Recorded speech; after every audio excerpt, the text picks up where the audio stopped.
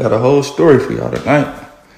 I don't understand how this woman keeps like trying to make me seem like I didn't try to help her pay her bills prior. I didn't try to help her find a situation. I didn't try to help her plan for this baby.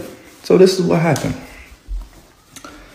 Like I told y'all, she been planning to do Baddies East. I'm thinking Baddies East will happen after the baby's born. She was like, no, they ready to gear up. I'm going to do it while I'm pregnant. I said, oh, yeah? You serious? You want to go on a WWE fight show while you're pregnant? So I tried to, chop it up with her. Hey, instead of doing that, how about me and you plan a baby shower? We find a spot. We plan for the baby's birth. You know what she say? I need to get on the road and get to this money and that baby shower and all that. So she's like, I don't need to do none of that. I'm about to go get it. I said, damn. All right, big dog. Fuck it. So she goes on Baddies East. I'm paying close attention. I'm watching. She's getting treated like a contestant on the show. And it's really making me mad because I'm like, your baby father is Blueface. You're Chrisean Rock.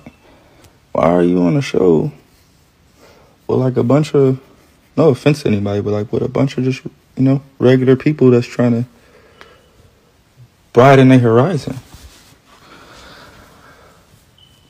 But whatever. She goes on there. It's not what she thinks. Nobody fights for her like she thought. Nobody does what she says on command. So then she hits my phone. Oh, I'm ready to come home. Pastor Mike told me I should come back and I should try it out with you because he's seen all these tattoos. The bitch said, she said her pastor told her to come back and do the right thing with me. And the bitch still didn't listen. She got the word straight from God to the pastor to her. Yo, you should kind of go back and really try harder with Blue because you got all these tattoos of him. So it must have been something that led you up to this point. You should see that through. Right? That's what she's telling me. She's telling me, oh, I went to church. After she beat the white girl, or had her friends beat the white girl, she told me, oh, I went to church and the pastor told me I should come back to you. I said, damn, that's what the pastor said? All right, shit. Shout out to pastor. He knows something, right? He knows something. Boom. So that's when she leaves Baddies East. She comes back. I got a whole family in my house. I told her, look, I will be homeless with you until we find a spot.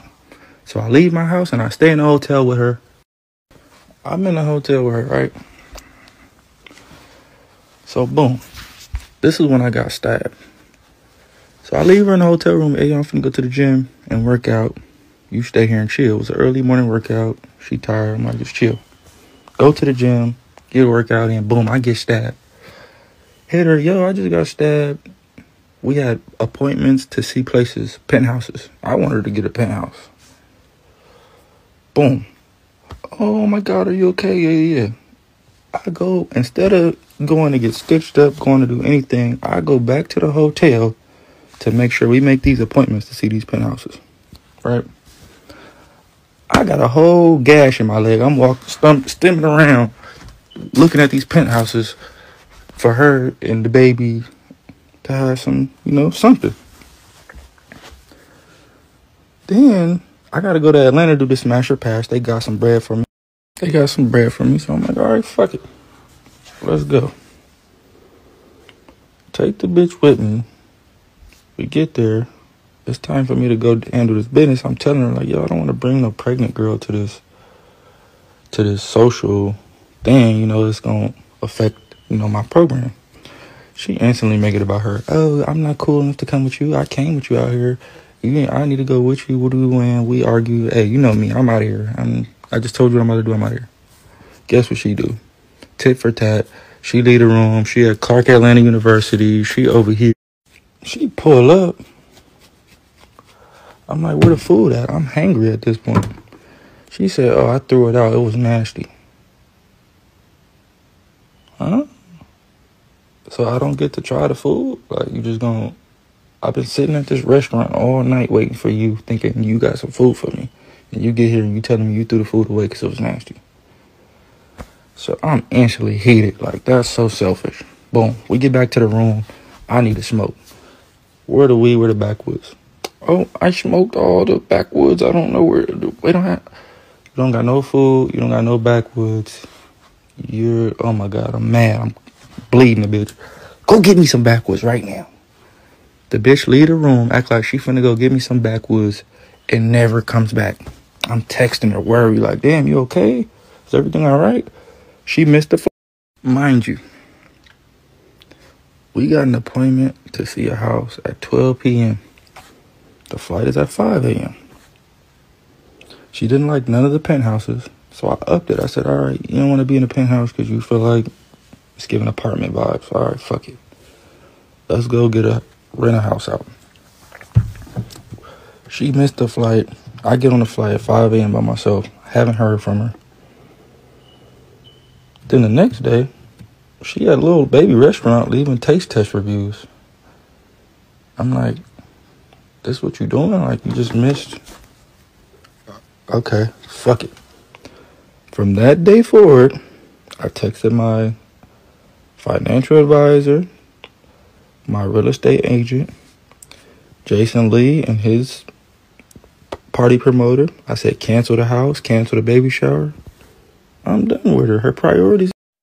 So this nigga Blueface, he breaking down everything that happened between him and Chrisean, what led up to this point. Man, it ain't no excuse for what that nigga just did last night. That nigga posted a nude picture of his weeks-old son. Like, I don't care what he say to try to explain anything. And then he was talking about they was going to see a penthouse at midnight and going to catch a flight at 5 a.m. Who the hell go house shopping at midnight? Like, come on now, make it make sense. And then he told me something, they was going to find a house. He was going to have paid. They was supposed to do a baby shower, but she wanted to go get this money, this and that.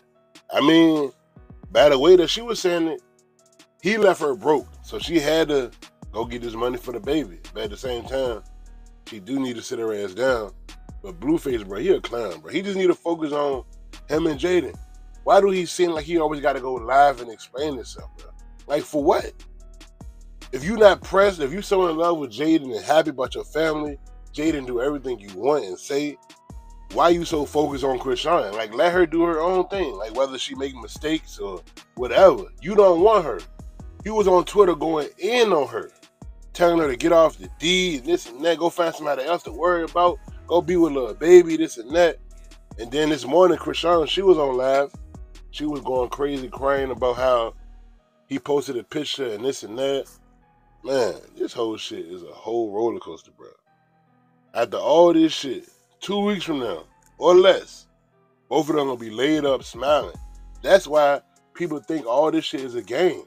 Because y'all will go through all this traumatic shit that any two normal people, man, the police would have been called, they would have been broke up, they would have stopped talking. But these two, you know what I'm saying, they keep on fighting, busted face, glass in the back of the head, bloody nose, black eyes, exposing shit, recording everything, and they be back next week like it's all normal.